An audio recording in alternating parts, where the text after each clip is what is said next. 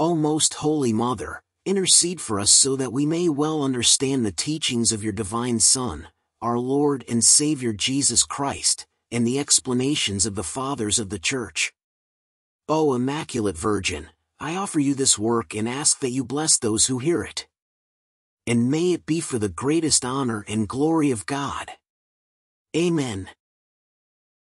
Cleanse my heart and my lips, O Almighty God, who didst cleanse with a burning coal the lips of the prophet Esaias, and vouchsafe in thy loving kindness so to purify me that I may be enabled worthily to announce thy holy gospel. Through Christ our Lord. Amen. The Lord be in my heart and on my lips, that I may worthily and becomingly announce his gospel. In the name of the Father, and of the Son, and of the Holy Ghost. Amen. Gospel of our Lord Jesus Christ according to St. Matthew. The parable of the talents. Jesus told his disciples this parable. It will be as when a man who was going on a journey called in his servants and entrusted his possessions to them. To one he gave 5 talents, to another, 2, to a third, 1, to each according to his ability. Then he went away. Immediately the one who received 5 talents went and traded with them, and made another 5. Likewise, the one who received 2 made another 2. But the man who received 1 went off and dug a hole in the ground and buried his master's money. After a long time the master of those servants came back and settled accounts with them. The one who had received 5 talents came forward bringing the additional 5. He said, Master, you gave me 5 talents. See, I have made 5 more. His master said to him, Well done, my good and faithful servant. Since you were faithful in small matters, I will give you great responsibilities. Come, share your master's joy. Then the one who had received 2 talents also came forward and said, Master, you gave me 2 talents. See, I have made 2 more. His master said to him, Well done, my good and faithful servant. Since you were faithful in small matters, I will give you great responsibilities. Come, share your master's joy. Then the one who had received the 1 talent came forward and said, Master, I knew you were a demanding person, harvesting where you did not plant and gathering where you did not scatter, so out of fear I went off and buried your talent in the ground. Here it is back. His master said to him in reply, You wicked, lazy servant. So you knew that I harvest where I did not plant and gather where I did not scatter? Should you not then have put my money in the bank so that I could have got it back with interest on my return? Now then, take the talent from him and give it to the one with 10. For to everyone who has, more will be given, and he will grow rich, but from the one who has not, even what he has will be taken away. And throw this useless servant into the darkness outside, where there will be wailing and grinding of teeth. Comments from the Church Fathers. Gloss, St. Thomas Aquinas. In the preceding parable the condemnation of those who did not prepare for themselves sufficient oil was demonstrated, whether by oil is meant the brightness of works, the joy of conscience, or almsgiving, which is offered with money. St. John Chrysostom, Homily in Mattheum, Homily 78-2. This parable is inferred against those who not only with money, but not with words, or even in any other way, want to be useful to their neighbors, but hide everything.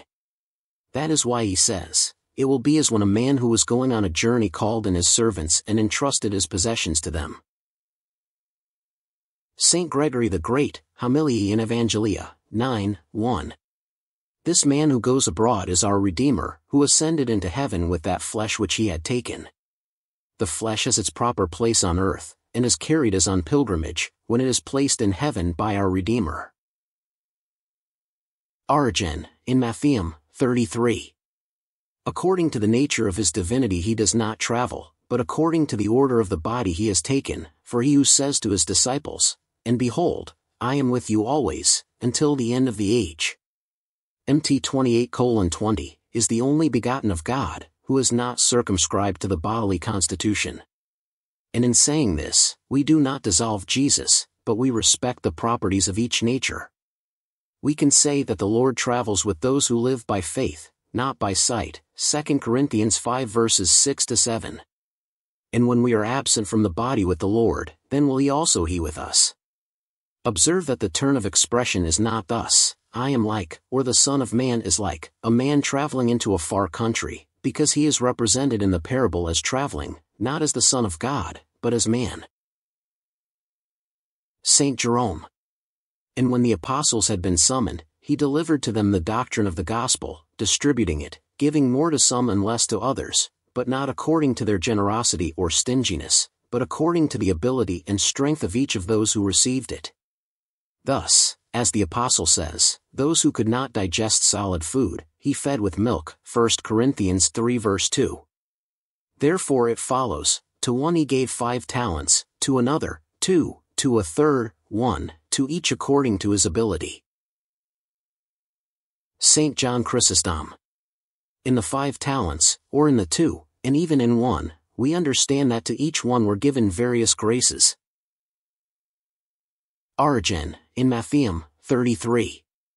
Among those to whom Christ has entrusted the administration of the Word of God, you will find that some have more and others less, and are not, as it were, less intelligent in the matter compared with the better. You will see that others have even less. Then you will perceive the differences between those who received the word of Christ, for the strength of those to whom 5 talents were given, and another that of those who received 2, and another that of those who received 1, and the one did not reach the measure of the other. Even he who has received a talent has received something not insignificant, for a talent of such a Lord is also a great thing. There are, however, 3 kinds of servants, just as there are 3 kinds of those who bear fruit. He has received 5 talents who can lead everything that in the Scriptures is sensible to more divine senses. He who has been well instructed in the bodily doctrine has received 2, in fact, seems to be a carnal number. Finally, the father of the family gave a talent to the one who was even less capable. Saint Gregory the Great, Homiliae in Evangelia, 9:1. Or, to put it another way, the 5 talents denote the gifts of the 5 senses, that is, the science of external things, while the 2 talents signify intelligence and work, and 1 talent indicates only the gift of intelligence. So it continues, then he went away. Gloss, St. Thomas Aquinas. Not by changing places, but by leaving them a freedom to do things according to their will. It follows, immediately the one who received 5 talents went and traded with them, and made another 5. Saint Jerome. Thus having received the bodily senses, he doubled the knowledge of the heavenly, knowing the Creator through creatures, incorporeal things through corporeal things, and eternal things through temporal things. Saint Gregory the Great, Homiliae in Evangelia, 9:1.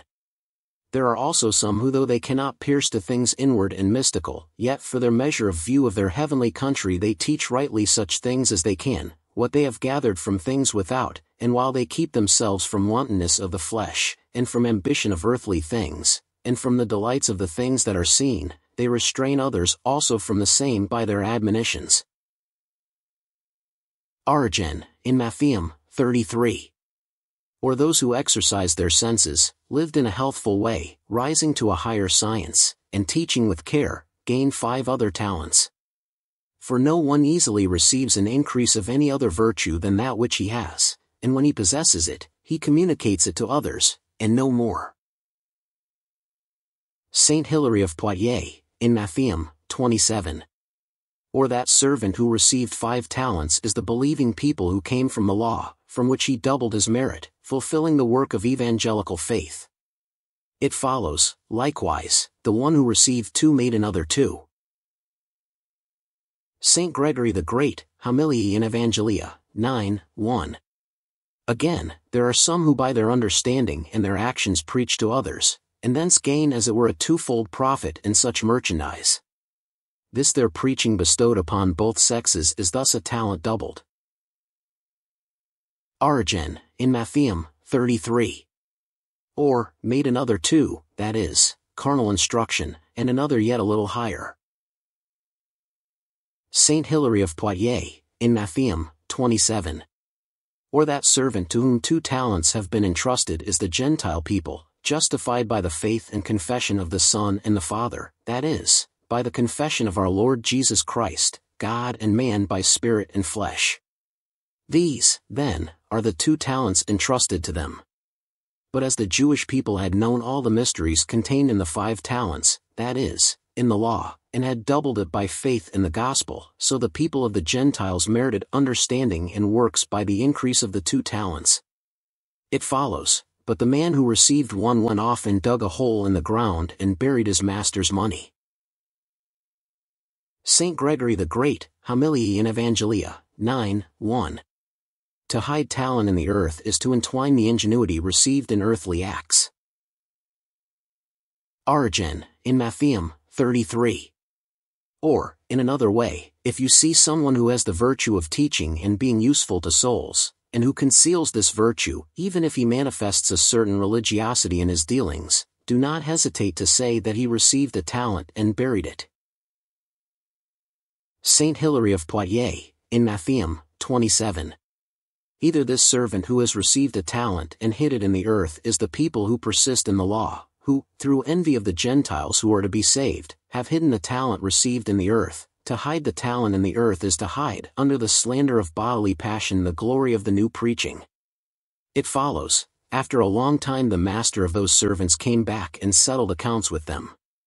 This settling of accounts is the examination of the court. Origen, in Mattheum, 33. Notice in this passage that it is not the servants who go to the Lord to be judged, but the Lord who comes to them when the time is up. Hence he says, after a long time, that is, after he has sent those who were able to seek the salvation of souls. Therefore it is not easy to know which of them is fit for such a work, so that he may quickly come out of this life, as is clearly inferred from the fact that the apostles also have grown old. Among them, Peter was told, when you are old, you will stretch out your hands, John 21 verse 18, and Paul said to Philemon, I, Paul, the old Paul, Philemon 9. Saint John Chrysostom, Homiliae in Mattheum, Homily 78, 2. Note that the Lord does not immediately require accounts, that thou mayest know his long-suffering, and it seems to me that he says this secretly insinuating his resurrection. Saint Jerome. I said, therefore, after a long time, because the time is great between the Saviour's ascension and his second advent. Saint Gregory the Great, Homiliae in Evangelia, 9:1. The reading of this gospel warns us that those who in this world have received more than others will have to suffer a more severe judgment before the author of the world, because in proportion as the gifts increase, the obligation to render an account increase. And therefore they must be all the humbler, by reason of their positions, the more they are obliged to render accounts. Origen, in Mattheum, 33. Trust made the one who had received 5 talents dare to approach the Lord, so it follows, the one who had received 5 talents came forward bringing the additional 5.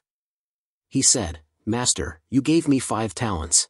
See, I have made 5 more. Saint Gregory the Great, Homiliae in Evangelia, 9:2. The servant, therefore, who has given twice as many talents is praised by the Lord and led to eternal reward. And it is added, his master said to him, Well done. Rabanus Mauro. Well done is an interjection of joy, the Lord showing us therein the joy with which he invites the servant who labors well to eternal bliss, of which the prophet speaks. You make him the pattern of blessings forever, you gladden him with the joy of your face. Psalm 20 verse 7.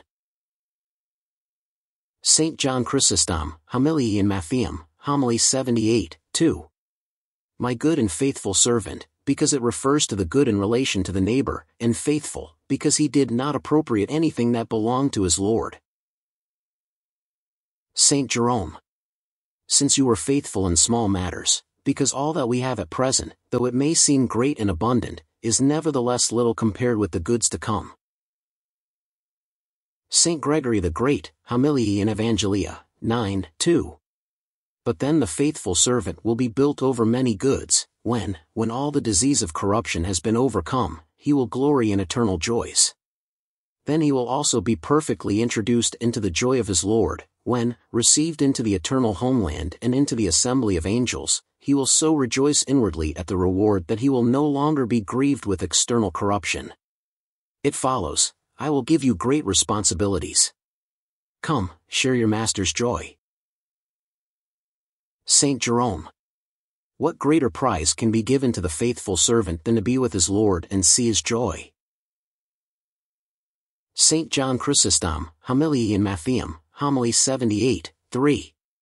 By this expression he shows all the blessedness.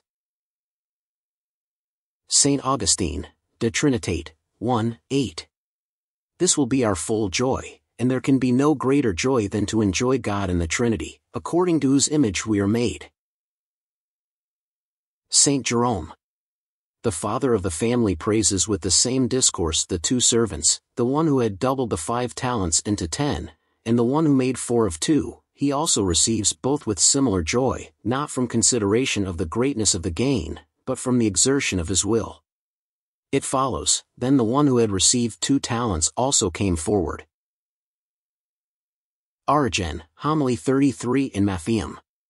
When he says that the one who had received 5 talents and the one who had received 2 has approached, he understands by approximation the transit from this world to the next. And he notes that these are the same words that he addresses to the 2, so that it should not be believed that the one who received fewer faculties and used as he suited all those he received had to receive from God a lesser reward than the other who had greater means. The only thing that is sought is for man to use all that he has received from God for the glory of God. Saint Gregory the Great, Homily in Evangelia, 9, 3. The servant who would not work with the talent returned to the Lord with excuses. Then the one who had received the 1 talent came forward and said, Master, I knew you were a demanding person. Saint Jerome. Truly, what is written, to offer excuses excusing sins, applies to this servant, adding the crime of pride to those of laziness and negligence. For the one who should simply confess his inertia and beg the father of the family, conversely, slanders him and says that he acted prudently, not exposing himself to losing the money in seeking profits. Origen, Homily 33 in Mattheum. It seems to me that this servant was among the believers, not, however, among those who act faithfully, but among those who want to hide themselves and who do everything not to be recognized as Christians. Moreover, those who are like this seem to me to fear God and know that he is like a stern and unforgiving man. And this shows when he says, Master, I knew you were a demanding person, harvesting where you did not plant and gathering where you did not scatter, so out of fear I went off and buried your talent in the ground. We understand that in truth our Lord reaps where he has not sown, because the righteous sow in the Spirit, from which he will reap eternal life. He also reaps where he does not sow, and gathers where he does not scatter, because he counts as assigned to him all that has been sown among the poor. Saint Jerome. By the fact that this servant dares to say, harvesting where you did not plant, we understand that the Lord also receives the good life of the Gentiles and the philosophers. Saint Gregory the Great, Homily in Evangelia, 9, 3. There are many in the Church who resemble this servant, people who fear to enter the path of a better life, and yet they are not afraid to be stretched out in the indolence of their bodies.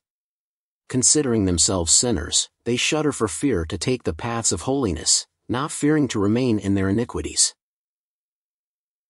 Saint Hilary of Poitiers, in Mattheum, 27. Or by this servant is meant the Jewish people, obsessed with his law and who say, I was afraid of you, so that they remained aloof from the practices of evangelical freedom for fear of the old precepts and said, Here it is back, as if you had stood still in what was commanded by the Lord. He did this, however, knowing that the fruits of righteousness were to be reaped where the law was not sown, and that those who were scattered and who are not of Abraham's stock were to be gathered from among the Gentiles. Saint Jerome.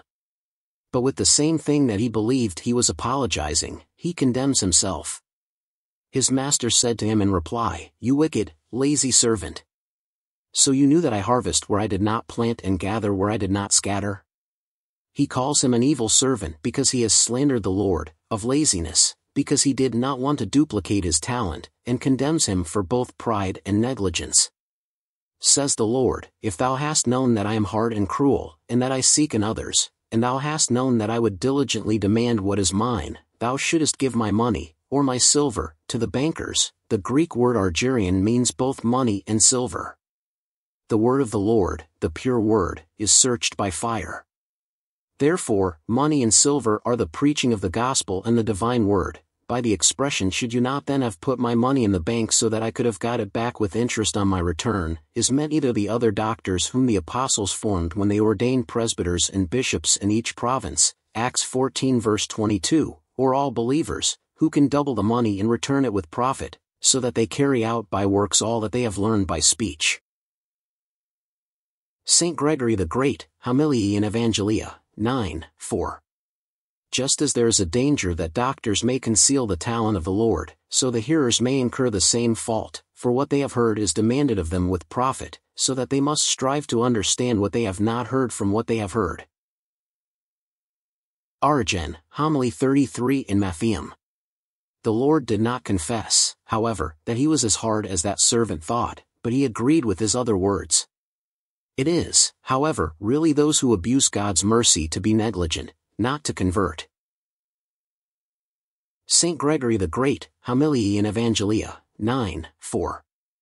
Let us listen, then, to the sentence with which the Lord will strike the lazy servant. Now then, take the talent from him and give it to the one with 10. Origen, Homily 33 in Mattheum. The Lord can, surely, by virtue of his divine power, take away the sufficiency of the sluggard who abuses it, and give it to him who has multiplied it. Saint Gregory the Great, Homiliae in Evangelia, 9:4. It would seem to make more sense if he gave it to the one who had received 2, not to the one who had received 5. He should, therefore, give to the one who had less, but as by 5 talents he designates external knowledge, and by the 2 talents understanding and work, he had more who had 2 than he who had received 5. For if it is true that by the 5 talents he merited the administration of external things, yet he was empty of the knowledge of eternal things. The only talent, which, as we have said, means understanding, should be given to him who has well managed the external things he has received, and this is what we daily see in the Holy Church, namely, that those who faithfully administer external things enjoy the knowledge of internal things. Saint Jerome. Or the talent is given to the one who had won another 10, so that we may understand that, while the joy of the Lord is equal at the work of both, namely, the one who doubled the 5 and the one who doubled the 2, a greater reward is due to the one who worked the most with the Lord's money. Saint Gregory the Great, Homiliae in Evangelia, 9:6. Then he also introduces a general sentence, by which he says, "For to everyone who has, more will be given, and he will grow rich, but from the one who has not, even what he has will be taken away." Therefore he who has charity also receives other gifts, but those who do not have it will lose even the gifts they seem to have received. Saint John Chrysostom, Homiliae in Mattheum, Homily 78:3. He who has the gift of speech and doctrine to serve loses grace if he does not use them, but he who strives attracts greater gifts. Saint Jerome.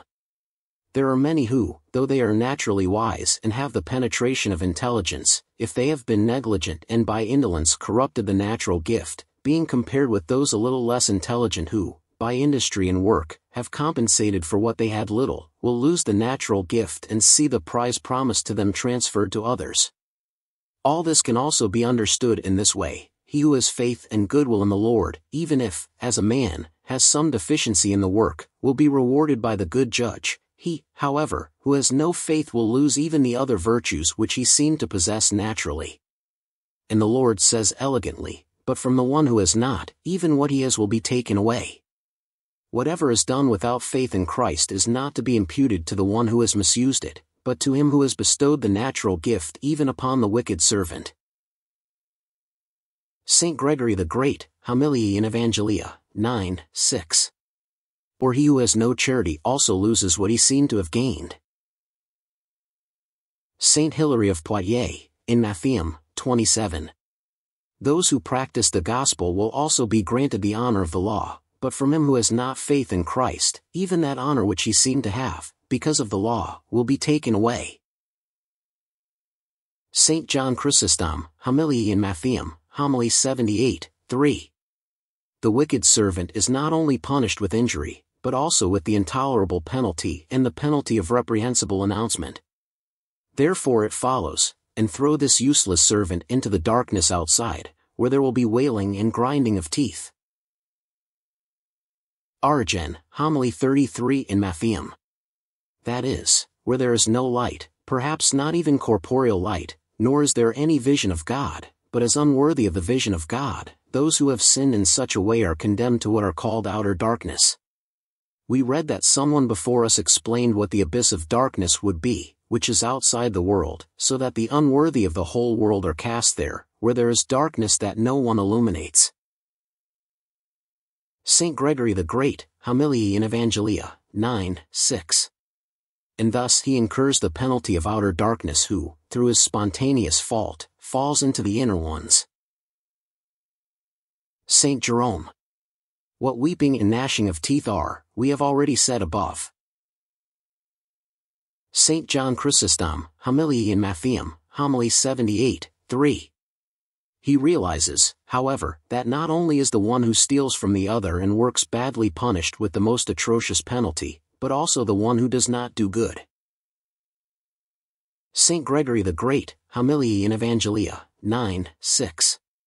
He who has the intelligence, therefore, must take care not to be silent. He who has an abundance of goods, let him not neglect mercy. He who has the art of commanding, let him share it with his neighbor. Whoever has occasion to speak, let him intercede among the rich on behalf of the poor. Whatever we have received, however small, will therefore be examined under the name of talent. Origen, Homily 33 in Mattheum. If you are displeased to hear that we will be judged because we do not teach others, remember what the apostle said, "Woe is me if I do not preach the gospel."